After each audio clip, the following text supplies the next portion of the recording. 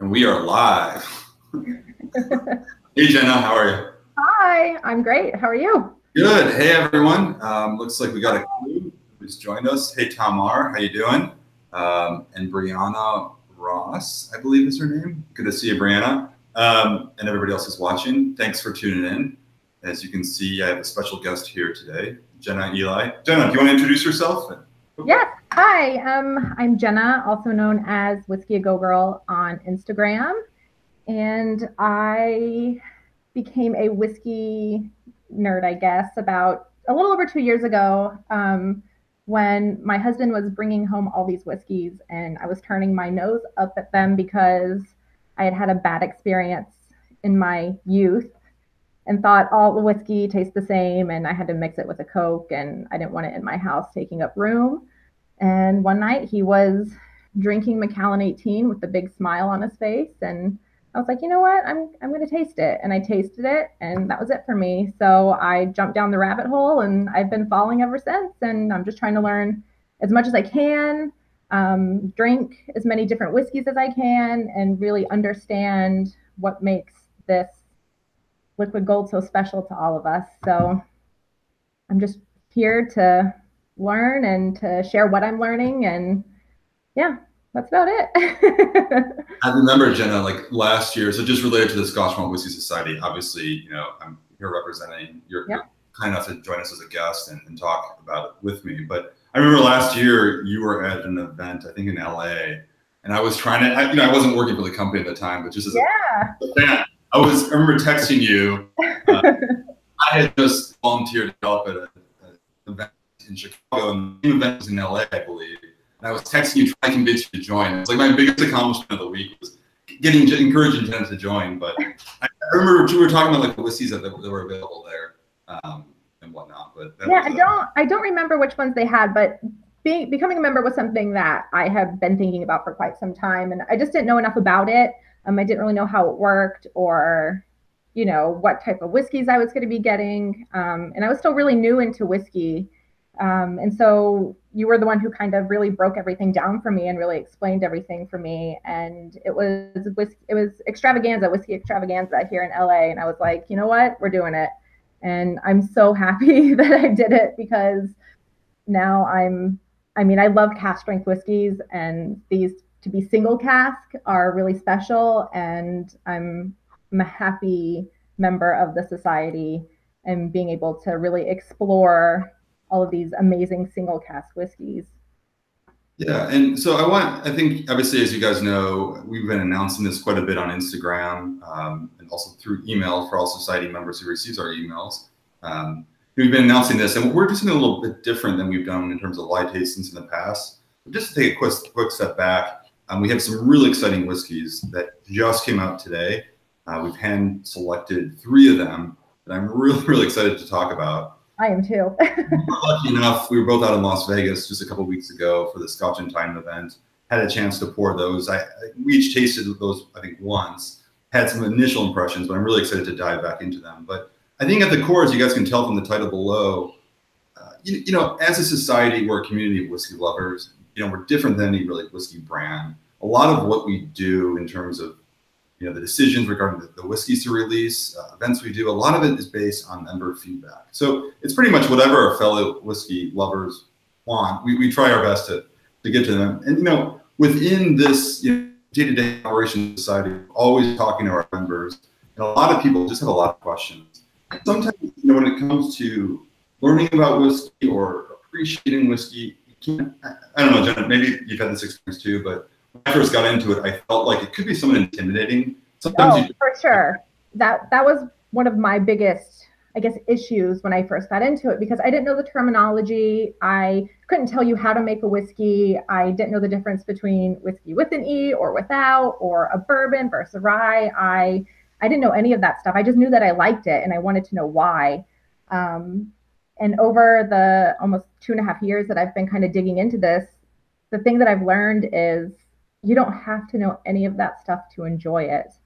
And whiskey is for everyone. There's no right or wrong way to whiskey.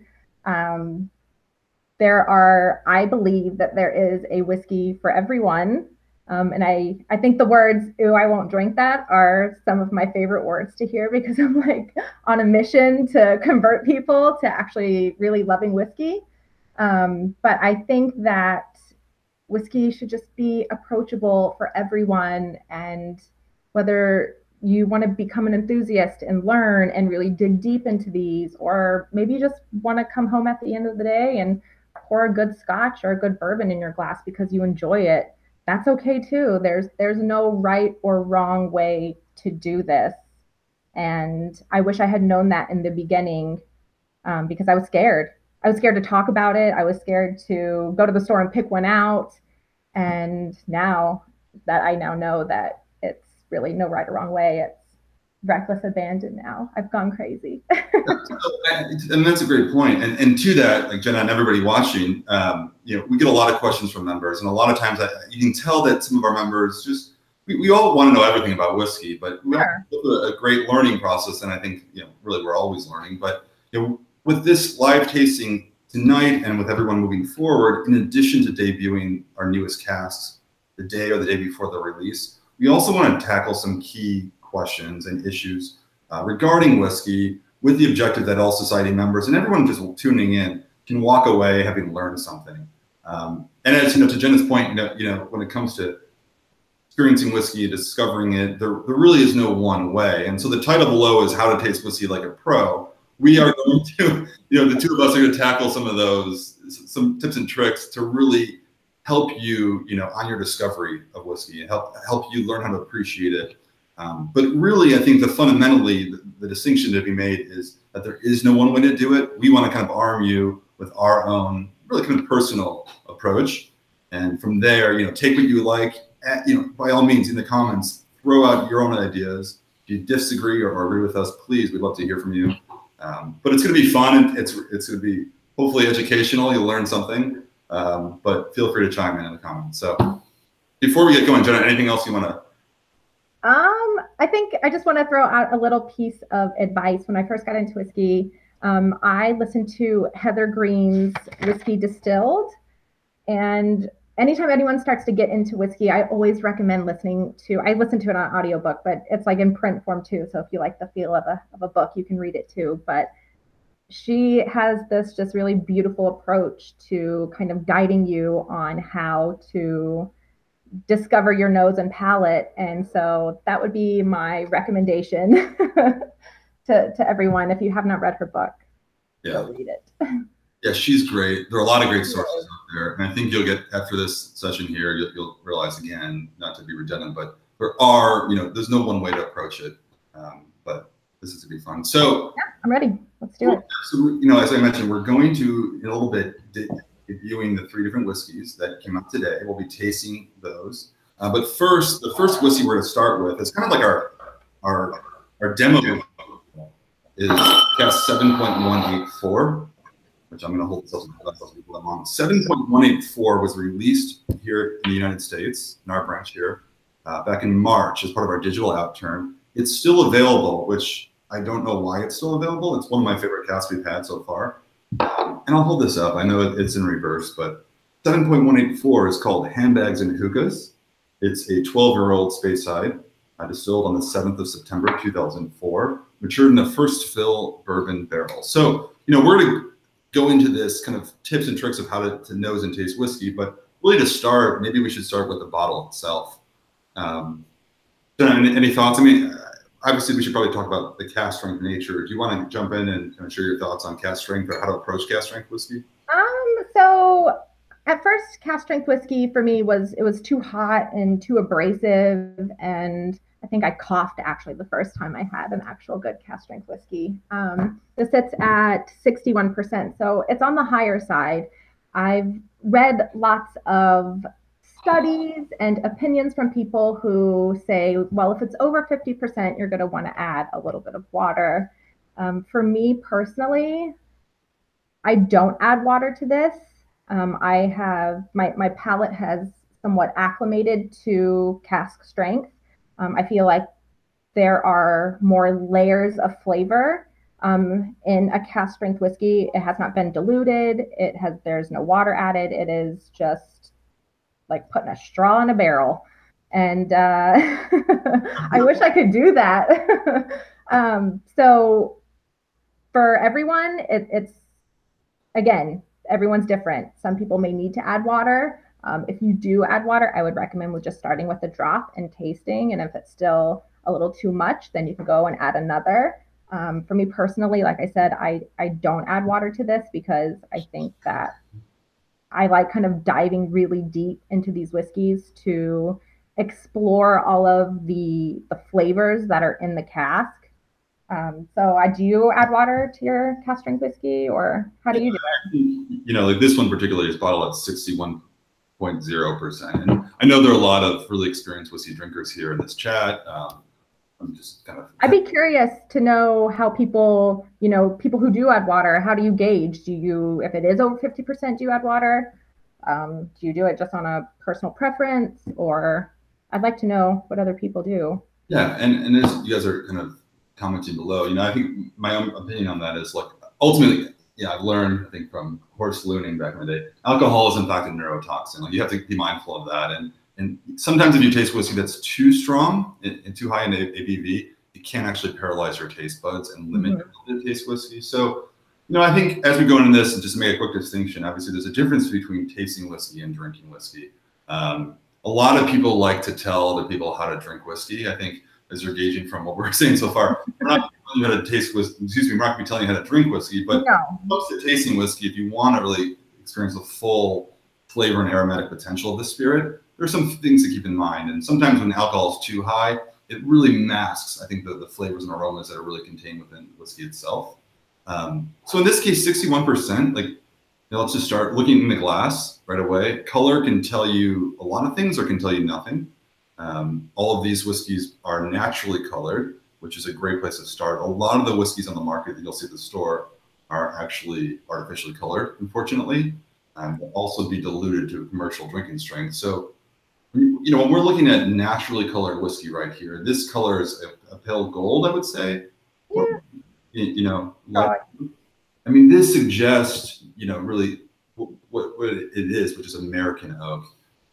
In this case, we know it is on the label itself. This is a first fill ex-bourbon barrel. But just, to kind of observe, an observation I like to look at is check the legs, as you refer to. A lot of people will swirl their whiskey like wine. What's your approach to swirling whiskey? Are you a swirler? It depends on what glassware I'm using. So for this whiskey, I've had numerous times, and so I feel familiar with it.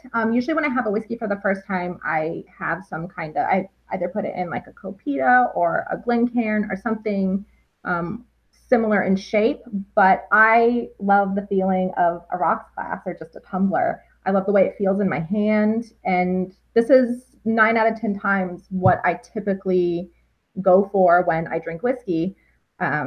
If it's something that I've had and I'm not really trying to dissect what I'm drinking. So this is something that I go for all the time. But if I'm in a Glencairn or a copita, I do a swirl, and I like to see how leggy or how chewy it's going to be. But today, this one gets a good old-fashioned rocks glass. Broken rule number 1, which is a proper glassware. No, I think that's a good. You do big swirls, though. Yeah. A lot of people will talk about, you'll hear this, you hear tips and tricks, fill number 1 is really calling out the fact that, yes, a lot of people will properly say that you shouldn't swirl whiskey like a wine because, as a Scotsman once told me that, Scotsmen are already agitated. There's no reason to further agitate us. So really the alcohol is so high that, or it's lower in wine. And so when you swirl wine, it's to really just boost the aromatic, experience of whiskey. As strong as it is, you don't really need to swirl it. That's kind of a habit. I like seeing in the glass a little bit. I like the habit of it and the motion of it. It's kind of second nature now. When you put it in your hand, you just do a little swirl. But you got big ones. Yeah, so, obviously, when we start with the whiskey tasting experience, you pour it in the glass, you choose a glassware of your choice. Some glasses, as Jenna mentioned, are more effective than others. Others are just more comfortable. It's really a personal preference. I think fluid dynamics is something to consider if you really want to get into it. Like we have different glasses for wine. There are also different whiskeys, different styles of whiskeys that work better with different glasses. But generally, I do keep, this is our society tasting glass, and with this curved shape, I do find this to be the most effective. Other people disagree with that. So yeah, I think again, it's what you're comfortable with. You know your nose and palate better than anyone. So if you get better notes out of a glass like this, or out of Glencairn or something similar to what you have, just go with what you're comfortable with. That's a good place to start. So I think properly, I mean, if you gently just roll the spirit around in the glass, this will tell you a couple of things. This will tell you really the alcohol content. I mean, the thickness of the legs itself, and as well as the speed in which these legs are running will tell you a lot about the whiskey. We're going to try to keep this, obviously, be mindful of time, not to go too in depth, because I think we can really go down the rabbit hole here. But after initial observations of the whiskey itself, you come to the stage that I personally think is most important. Again, others might disagree with that. For me, nosing the whiskey is really, for me, the best way to identify, discern what it is. And being that, the nose is the strongest sensory organ in the body, I find that it really triggers memories of just past experiences, which helps me really place that whiskey in my mind and get to really appreciate it. Yeah, that's exactly what I do when I know something. I just pull up that Rolodex of memories, and I will roll the whiskey on my face. I will swirl it around my nose. I will hold it. I'll try one nostril, then I'll try the other. I will just kind of place it all around my face to see if I'm missing anything, or to see where I'm pulling out certain notes. And then I just go through that Rolodex of memories and say, oh, this reminds me of Christmas at grandma's house, or that one time I went on that date and ate this. There are so many things that, you have this huge bank of memories, and there's so many places to place the whiskey. So was the date as good as this whiskey? Well, it was with the Whiskey Fairy. So. Okay, so so almost as good as the whiskey then. Okay, so just jumping into it. So obviously different techniques for nosing. I would just, one thing, I would add, and I like to tell people a lot, is the first time you nose a whiskey, it's going to be a very different experience than the second and third time. Particularly the difference between the first and two, I think, are the most profound. The first time, usually your body will just kind of, for me at least, the shock will go off and say, alcohol, alcohol, it's poison. After stepping away for a few seconds and revisiting, I find it's much easier the second time to really cut into the whiskey and start picking up those aromas within the spirit. But with that said, let's talk about this whiskey. So 7.184 handbags and hookahs, and 12-year-old Speyside whiskey. For those of you just joining us, it's currently available. This is one of only 187 bottles in the world, and there are much fewer than that available today. But what are you picking up on this? And what are you looking for? Those bourbon notes are right there to greet you at the door. You get those vanillas, those brown sugars. It's heavy. For me, it's a heavy bourbon forward whiskey. I mean, on the nose. Yeah. And then, I don't know. I've sat with this quite a few times, and it always ends up reminding me of it's like bourbon, and then it finishes on like flaky cooked pastry crust.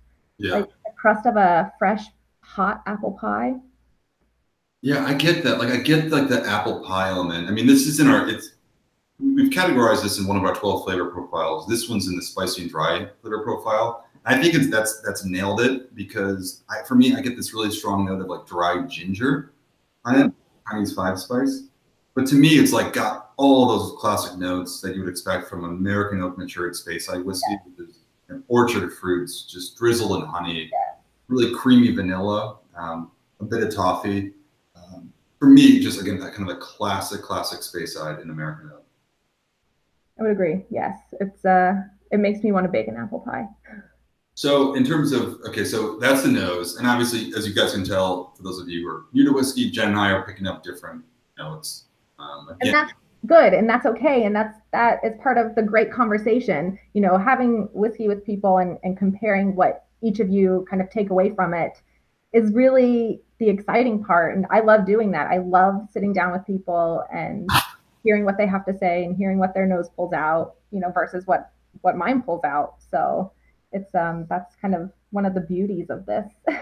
So what's your approach to tasting? Do you have any rules, or do you have So what I typically do is I will take a sip and then I will keep it in my mouth for a few seconds before I swallow it. I just won't drink it like I would drink water or, Kool-Aid. I let it sit on my tongue for a little bit. Sometimes I'll do a little swish depending kind of how I'm feeling, and then I'll swallow it and just let it just soak my palate. Yeah. Okay. So I'm sorry. I was not patient at all. You were doing that. You were talking about tasting, and I actually already tasted it. That was a fail. This one's really good. So I'm not going to jump out of line again, but overall, 61%. Let's go back to that point about just strength and adding water. So we're tasting this neat. 61% for me. It's a bit hot. It's very tantalizing, but this whiskey for me is surprisingly palatable. It is. You agree? Yes. I love really punchy, high proof whiskeys. Like I want to drink it and I want it to hang out for a little bit. And this one does that. This one definitely sticks around for a while, but it's not abrasive or overwhelming on my palate. It kind of evolves. The flavors kind of evolve as it sits on my palate a little longer. Yeah, I kind of like, when it comes to appreciating whiskey, for me, if I'm sitting down after a long day, or admittedly, if it's a weekend and it's a beautiful day and my taste buds are fresh at 10 a.m., full taste. For me, I quite like the experience of nosing something, just taking note to myself, and sometimes it becomes subconscious, but observing like the aromas and the experience, and kind of just trying to guess what's to come next. Right. Only to then taste it and get something completely unpredictable. Yeah. That to me, like that little like the two-step process, and maybe we'll get to the finish shortly, is something that I just can appreciate. I don't know about you. Yeah, I think there are some whiskeys where the nose and palate, match. And, you're happy about that. But I'm with you that when you know something and you're like, oh, this is going to taste like A, B, and C, and then it tastes like X, Y, and Z, it's a big surprise when the nose and palate don't really match. But it is exciting to kind of guess maybe what it is going to taste like. Yeah, and so at this point, obviously having tasted neat, this kind of brings us to your point about adding water. And growing up or just getting into whiskey for the first time, you always hear a few things. At least here in the United States, you hear a lot about ages. Age is a good thing. Age is better. We've learned that's not necessarily the case. Age is just one factor that goes into the quality of whiskey. But you also hear add a couple drops of water. And so I guess my tip, if anything, in this is that doesn't really tell us the full picture. Adding a drop or two isn't necessarily going to make a difference, or at least give us the experience. It can. Right. I think that what that point that we've always heard is missing is that whiskey's bottled at different strengths, and so when you have a cask strength whiskey at like 61%, 2 to 3 drops might not necessarily do something. So for me, I don't know. I like to do what's called the blink test. And quite frankly, I don't necessarily want to take credit for it. I may have invented this, but I'm pretty sure that someone taught me this over the years. But what I do is what's called a blink test. Basically, if you taste the whiskey neat, I'm going to do this right now. Okay, I'm going to do it with you. I know we're doing too much talking and not much tasting, but okay. Well, I'm obviously exaggerating my blinking right now.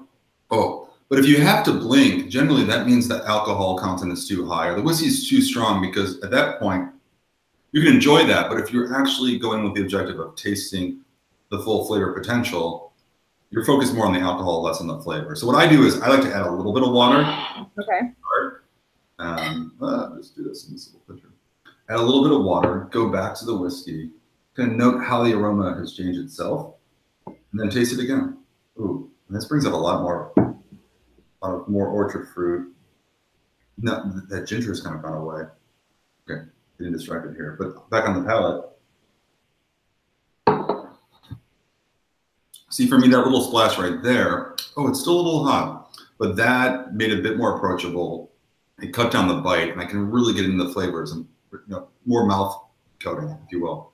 That is nice. So, I mean, I had a tiny amount, and I just added 3 small drops of water, but it does open it up a bit and, take down that initial burn. So yeah, that is good with water. Yeah, I know. I've learned also that master distillers or master blenders will over in Scotland or here in the U.S. too will go as far as really when they're tasting whiskey, identifying casks to put into a single malt, if you will. They'll water it down to as low as like 30%. Oh, I was going to ask you about that. I heard it was actually 20%, that some go as low as 20%. And it's like, you think of that, like 20%, what does that even taste like? Like watery, I don't know what that would taste like. Yeah. If anybody out there knows what that tastes like or can chime in on that, please let us know. Which, by the way, I should tune in. Just a lot of comments that have come through. We've been just getting way into this nosing and tasting this. Whiskey Watch, good to see you. Drinking Caveman, thanks for tuning in. Wow, we have a lot of comments flying in here. Richie Z, good to see you. Dram Dude, how are you? Heather Flanagan says, I was able to do the tasting of all the July outturns in Seattle. Amazing. Nothing that wasn't interesting and tasty. But 4 is always a highlight for me. Okay. Heather, glad you enjoyed that event. We've heard feedback from a lot of members out in Seattle who said it was just an amazing time. And so you've tasted, I believe, some of these, but not all of them. We're going to taste tonight. So we'll get to that shortly. So, okay. With that said, any final comments just on how you observe whiskey or make a judgment or just, obviously the finish is something we haven't really gotten into, but. Yeah, so, I mean, I've heard there are tips and tricks that I have been taught, over time, like Ian Miller of Glenfiddich. Hi, Ian. When I was in Scotland, he told me that if you hold the glass in your hand like this and you warm it in your hand, that it will pull out different flavors. So that is something that I thought was very interesting. And I find myself doing that, like when I'm at home on the couch or, I'm just in a very casual setting, I will be holding my glass like this to warm the whiskey in my hand. And so that is something that he shared with me, and that's his personal thing that he loves to do. Simon Brooking of Lefroy said that when you nose whiskey, leave your mouth open a little bit to kind of pull in air that way. You get different aromas on the nose if your mouth is open a little bit. So that's something I try from time to time. I've heard people that plug a nostril and smell it with the right and then smell it with the left. And so I just kind of take all of the advice that other people give and I try to implement that into my routine of nosing whiskey. And I just kind of do what works or sticks for me. And so this has definitely, the warming in my hand has definitely stuck with me. Bust into it right now. I can tell you it's working pretty well. It's personal. It's personal. We have these tools. Our nose and palate are our own special tools, and they're going to be different, and nobody is going to know them better than you are. So just get to know them and play around with different ways of nosing and tasting whiskey, and just do what's comfortable for you. Well, so with that, let's just, I think this is the question that I think more people than not, are afraid. The most heated, I think, subject within whiskey appreciation, in my opinion, is the usage of ice. Do you drink your whiskey on ice or on the rocks rather? Do you not? What's your opinion on ice in general? So I do, not often. So here in LA, it's been ridiculously hot. The other day we were up to over 120 degrees. It's like miserably hot. And so my go-to on days like that is Glenfiddich 12 year on a big ice sphere. And it is so delicious and refreshing. And it is something that I genuinely love. But as far as putting ice on other whiskeys, I typically, that's just my go-to when I'm hot. That's usually when I put ice in my whiskey, is when it's just really hot and I want whiskey. Yeah. So according to Whiskey A Go Girl, as you just said, and I'll just repeat, Cask 7.184 handbags and hookahs on ice is her go-to. I'm just share. I feel like, I don't know, the society whiskeys are more, I don't know. I don't want to say more special, but they just hold a different place in my heart because I really love cask strength, single cask whiskeys. I love being able to sit with them and really dissect them with my nose or palate. I I love that about that. So I have not ventured to put these on ice yet. Are you recommending that I do that? I can get some ice real quick. I just thought you said something. I thought you said that this. I'm being honest. That is the one whiskey I put on ice.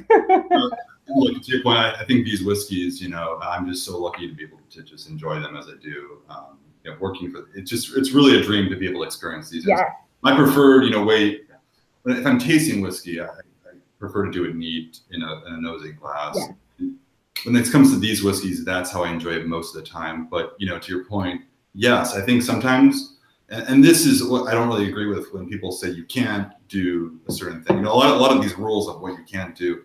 If I have I'll have one of our casks and I'll just say this is amazing, but I would love to experience it in a different light. Like I've had, I brought one of our bottles to a bar and just handed it to this incredible mixologist. And again, it's rare that I do it that way, but he just made the most unbelievable drink, because it's such a unique spirit to begin with. It is. I would love to have one of these in a cocktail or in some other way. Yeah. I think I'm going to have to do that now that you've mentioned it. So let's if you will. So guys, again, we'll try to catch up on the comments here, but we have 3 really exciting whiskeys to go through. We've each tasted these before, but I'm super stoked to revisit. All 3 are very different. 3 of these were just released today. And some, I should say, a couple of these are actually close to selling out. So if you're paying attention to these tasting notes, and we're just going to give you an honest opinion. We have a lot of whiskeys at the Society every month. We've chosen 3 that I think are just exceptionally unique. We'll go through those. But if you have any questions, obviously, about the whiskeys, comment below. Again, just to recap real quick, 7.184 handbags and hookahs is currently available. That's the whiskey we just started off with, 12-year-old from Seaside. Beautiful whiskey, I think just a classic cask, if you will. And Jenna said this is her go-to on a hot summer day. So, yeah. Anyway, all right. You want to introduce the next one? I would love to. You can go for it. Yes. Okay. So the first one is 76.135 Moment of Serenity. It is a 15-year first fill hogshead finished. So this is a finished whiskey in ex Pedro Jimenez cask. It comes in, it's a Speyside and comes in at 55.1%. And I don't know if you can see it. But as far as the flavor profile on this falls within the spicy and sweet category, correct? Yeah, I think this one. So, and this, what's interesting about this, just to break this down, we actually have 12 flavor profiles. I know I mentioned that briefly, but we don't put the name of the distillery on the bottle, as some of you already know. But if you're first time unfamiliar with the Society, we don't do that simply because we want the whiskey to do the talking. A lot of times we tend to prejudge a whiskey based on the label. So by removing the distillery, we are also removing the enthusiasts or the whiskey drinkers' prior experience with that distillery and any prejudgments. So this is actually categorized in our sweet, fruity, and mellow profile. Okay. The color coding here, and there are a couple different shades of this pink or lavender, if you will. But that indicates the flavor profile here. Also on the website, all the information is available at the cask. But as Jenna mentioned earlier, this is a single cask whiskey, but it's actually lived its life in 2 different casks. So the first 14 years were in the American oak ex-bourbon hogshead, typical, bourbon wood.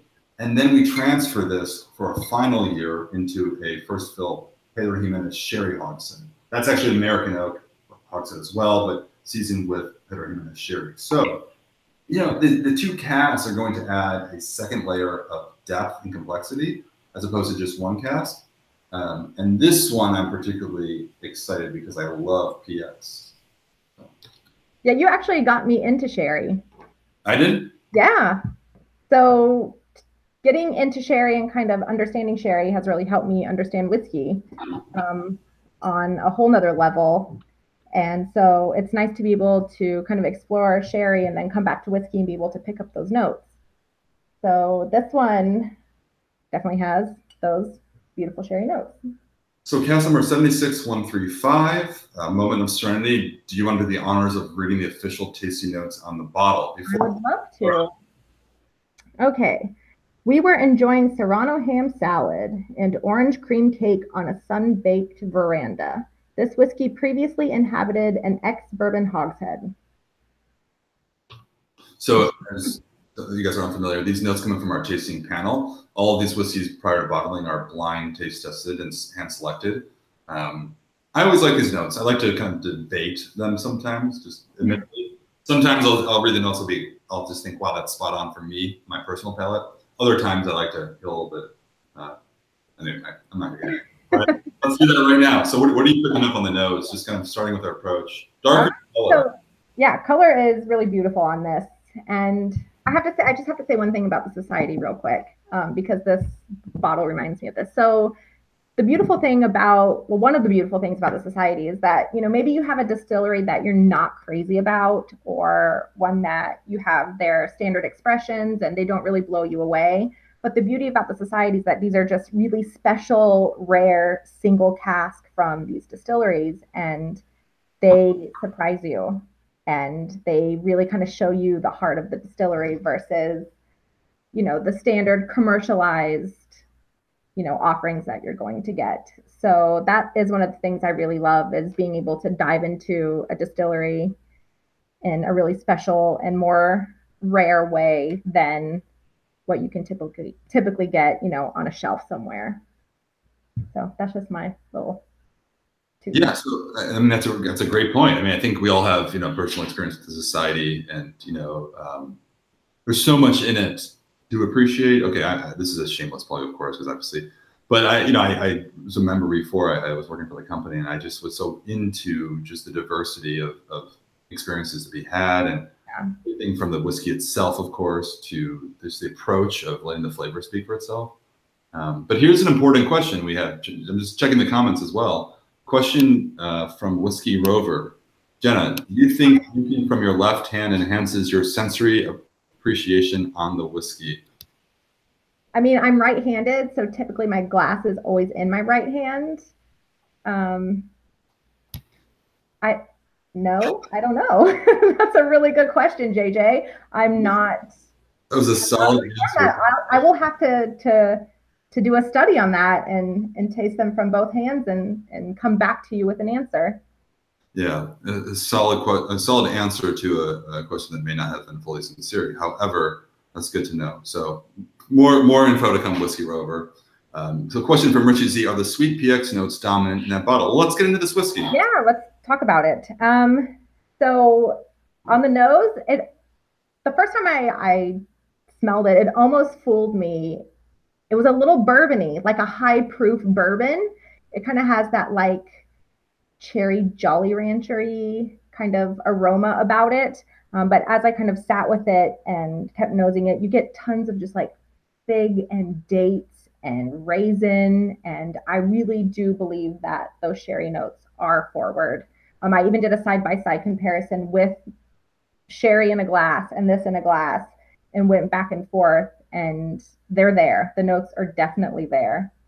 Yeah, and I think to that point, so the sherry influence being one of the 15 years in total. First, Phil Pedro Jimenez sherry.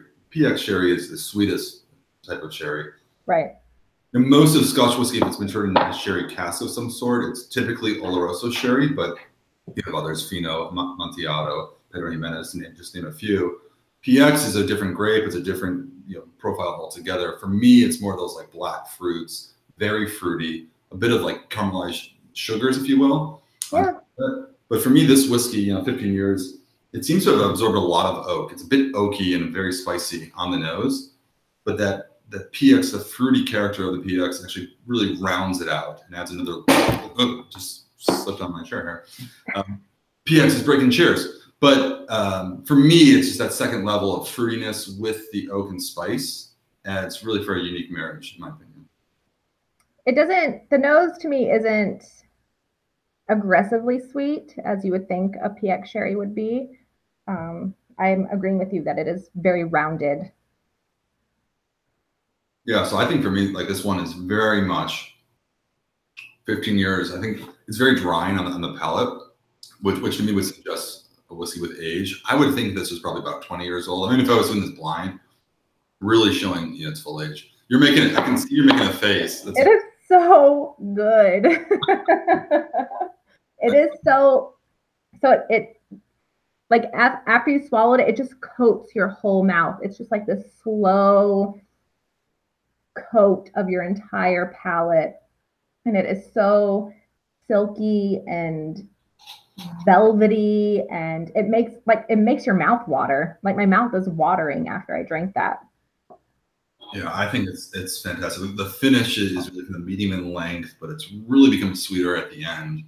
I'm enjoying this one neat. I'm going to add a drop of water real quick, and I want to be mindful of time and move on to the other two. But for me, I think this is very enjoyable, just as is. And so, as I was talking about before, and I'll be quick, but you kind of have that Rolodex of memories or situations that you can kind of place a whiskey to and kind of pull flavors out. This is like almost leathery and like rich mahogany and leather bound books. Not to get too Ron Burgundy, but there is just a really beautiful, like leathery, just, I don't even know. I can't quite pin it, but it reminds me of growing up in a barn and riding horses, and it's this one evokes a lot of special memories for me. That's good. I mean, I think that's what's fun. It's fun to pick a whiskey that's not, the flavor profile is one thing, and that's important, but also just, you know, what it means to you personally and what it represents, I think is, for me, you know, my favorite whiskeys are not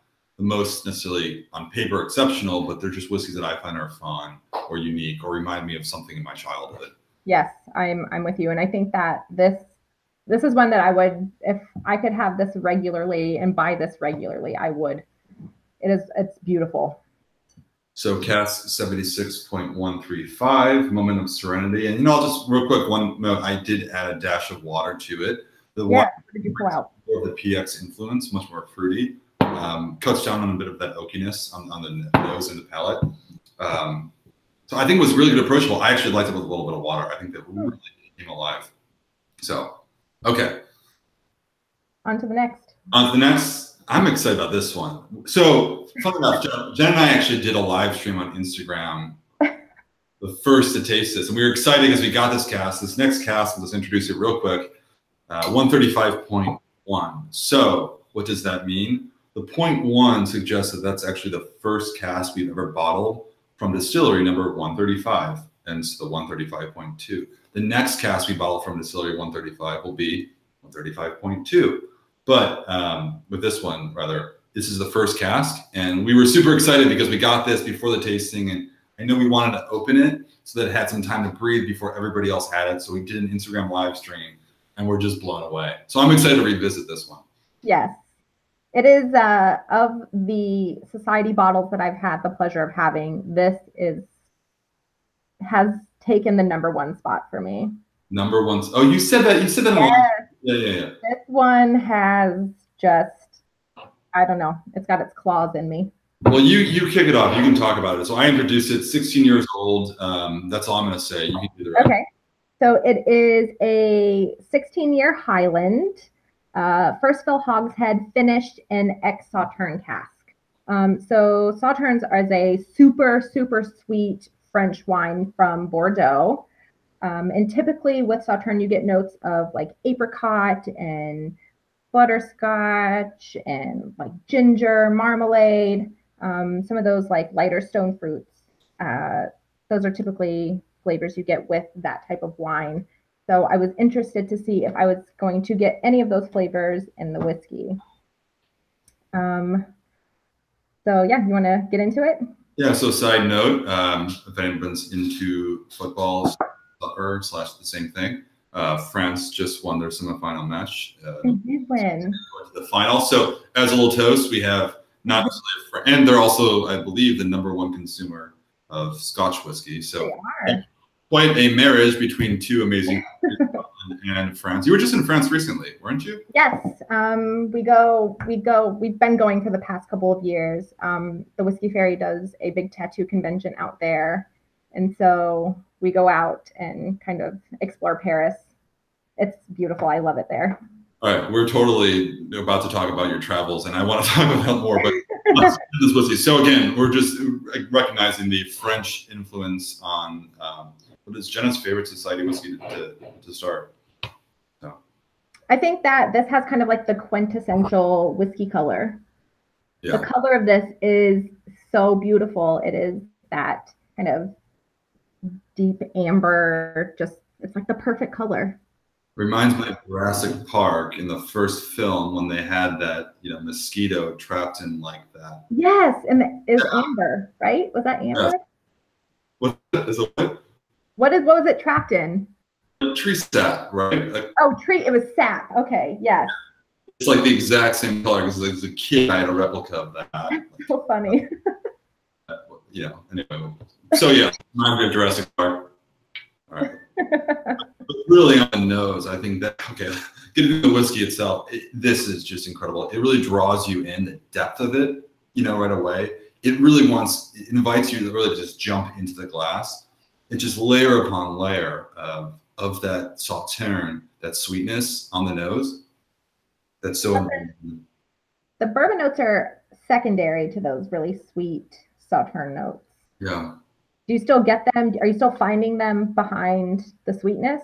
Yeah, I mean, I think this whiskey and the whiskey before are both double matured whiskeys. I think the first one, it was the original, the American Oak ex-bourbon cask that did the talking first, and then the Pedro Jimenez Sherry came out. Yeah. With this one, I get the Sauternes right on the nose. Right off the bat, yeah. Very sweet, very, very rich and luxurious, if you will. But it's like a playful, luxurious whiskey. Yes. There is a crispness to it, almost like a when you cut like an apple and you get that really crisp cut in an apple or pear. Yeah, I get like a musty old like a cheese, like a white cheese. Oh man, but more ginger on this one. And some orange peel. Not orange peel, it's more like a tangerine, not to get too into it, but it's like a dried orange peel that's just been vaporized. Oh, but it's beautiful. It is. The palate's even better. Mm. It's like honey. It's like when you eat a spoonful of honey. It just. See, I get more of that cheese. I get more of that. It's funny, we get different things. I get more of that cheese on the palate. Oh. Oh no, there is like a blue cheese almost note to this. And the first time I had it, that is what stuck with me. And I think that's why I loved it so much, because it's so unique. It is such a unique flavor profile to find in, you know, something that you think is going to be overly sweet, to have that kind of savory cheese note in there, like a musty, not in a bad way. It's beautiful. It's funny. I'm reading the label on the bottle here. It says it starts with amazing color, indulgent scent. Like that's what you said first. Incredible color, amazing color. Wow, yeah, so beautiful. I think the palate is just, it's a stunner. It's a stunner whiskey right now, but I think that the bad news is, and I want to look it up just to make sure, because it was released today and people saw this one, recognize the uniqueness of this. Go get it, I promise you. And if you don't like it, you can send it to me and I will take care of it for you. 8 left, cask number 135.1, Sensual Sensory Sensation, Southern Highland whiskey in a sweet, fruity, mellow profile, 16 years. Finish beautiful. Do you find it overly sweet on the palate? I don't. I don't either. I think the first time we tasted it, I thought, wow, this is so sweet. But right now, kind of going in sequence with these others, it's really not. It's really well balanced for me. It is incredibly well balanced. You get like a hint of that sweetness. You get kind of like a silky butterscotchy note that kind of just coats your whole tongue. But then it kind of comes down to the sides of your mouth and it becomes like that savory, cheesy note. And this one, I'm going to just drink this neat. I did not add water to this because it is so perfect the way it is. It is so unique. I don't know another word for it. It's not like anything I've ever had before. And it just really sticks to your palate and it evolves the longer it's in there. And it's just beautiful. Yeah. For me, one of the best Sauternes finisher or yes. the whiskeys I've ever had in my life. Yes, I'm with you 100%. The execution is just spot on. And obviously, coming from me, it sounds like that might be biased, but I think the whiskey will do the talking itself. There are 8 left. I know a lot of you actually ordered one today. If you haven't, there are a few left. Pick it up. Do not sleep on this. We'll chat about we'll chat about it later. I think we can stop talking about this. It's not my favorite or anything. I'll just set it to the side. Since we have left and we're talking about perfection, let's get to the next one because I think this is pretty close. Want to introduce the last one? Go for it. No, you go for it. Oh, me. Okay, so this is from my favorite region of Scotland when it comes to whiskey. It is an 18-year refill Oloroso butt from Islay. It's called Seaside Surprise. It is 29.226. Don't know if you can see it. It sits at 56.8%. And this distillery, you guys have bottled quite a few bottles from them. Cask from them. This is cask number 226. Yeah, we try to do a bottling from Distillery 29 once a month. Sometimes there have been more than once a month for other special releases, but we always try to typically the casks that we're looking for from this distillery are different, I think, from what most of the region is putting out in terms of commercial bottlings. It's a bit older. We look for around 17 to 22 years on average, something within that range. This is right in the core. It's an 18-year-old, but being that it's matured in a refill Oloroso sherry butt is a bit unique. Typically, you'll see these in American Oak ex-bourbon hogsheads. And a couple months ago, as many of you know, we had cask 29.224, which is actually named Best Whiskey in the World at the San Francisco World Spirits Competition. And, that's undoubtedly an incredible whiskey. But what I think was when we won the award, it was a great day, obviously. But I was excited just because it's very typical of what we try to bottle every single month. This is a different whiskey, different cask type, but same age, same distillery. I don't think it's any less exceptional at all. In fact, I think this whiskey right here is a flavor profile that I really gravitate towards. I'm with you. So bottled at 56.8%, which is actually relatively high for, I think, a whiskey this age from this region, given the humidity. It is. That's a good point. Do you want to kind of cut into it? We had a so on the nose, the first thing I got initially was like a sweet rubber almost, but it's not off-putting. I think if you know Islay whiskeys, they kind of tend to have this. It's just a very different profile that you're going to get on the nose versus a Speyside or a Highland or anything else. It is so unique in its own way. And then so I did this with my mouth open when I was nosing it, and I was just kind of like breathing in through my nose and then exhaling through my mouth into the glass, and it really cuts down on that initial peat that you get, and so you can kind of dig into the other aromas that are there. It's there. The sherry is there. It almost borderline is grapey as I was just continuously nosing it. I can't even talk about it. I have nothing to say. It's just too. It is. I mean, I don't think words do justice for this whiskey. I think if you're like the Islay style, if you like that combination of peated whiskey and sherry or any sort of wine influence, for a lot of people, I think it's like a sensory overload. I like a lot going on in the glass. Yeah. I think this is. I had high expectations for this one months ago when I saw it was coming out. I circled it on our list, and I was like, this could be great, or it can be really disappointing, or it could be a letdown.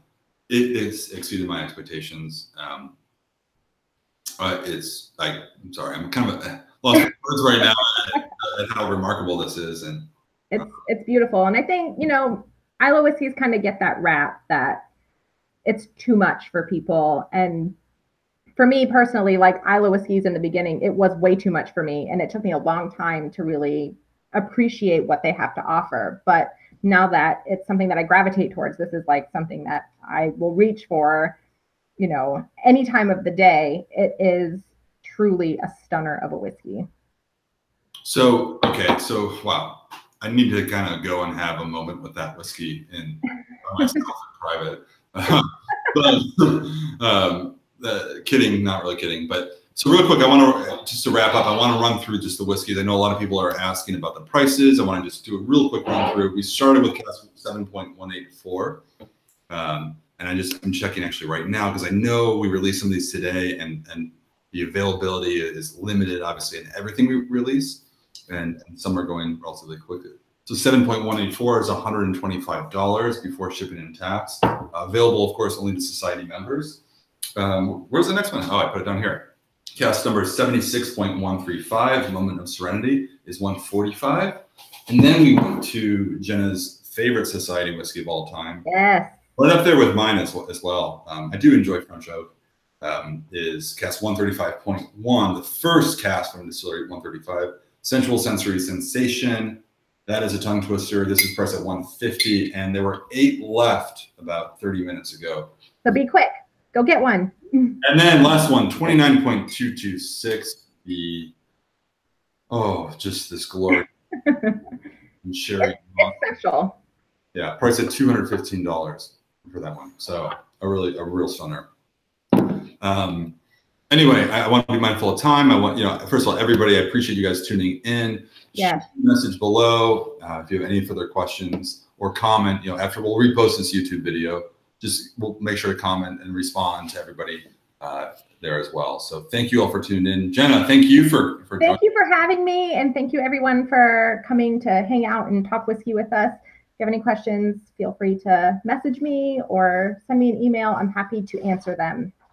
Yeah, and of course, just to kind of conclude, most importantly, I know a lot of your society members, and it's great to see you guys back. We're going to be doing more of these every month. We'll be debuting new whiskeys and really tackling a topic. This topic was about appreciating whiskey, offering kind of just tips and tricks of nosing and tasting. We'll be doing a lot of other topics. So if you have any other ideas and you have any questions about whiskey itself, you can just shoot us a comment below, and we'd love to take note of that. So for those of you who are not members, obviously your opinion matters as well, but we'd love to see you join the society. We're here obviously to really guide you along this journey of exploring different whiskeys. So as I noticed, some people are commenting, $99 is the base membership price. We also have a great bottle bundle deal for first-time members for $150. In addition to your annual membership, we also give you a pretty amazing bottle as well at a great discount. So comment below, just shoot me an email if you'd like. Email is ben@smwsa. You can also find us on Instagram. I'm Single Malt Alliance, and Jenna is Whiskey Go Girl, and it's whiskey spelled correctly without the E. Oh, correct. The Scotch way. So anyway, thanks again. We're gonna sign off for now. Jenna, thank you. Bye guys. Thank you so much.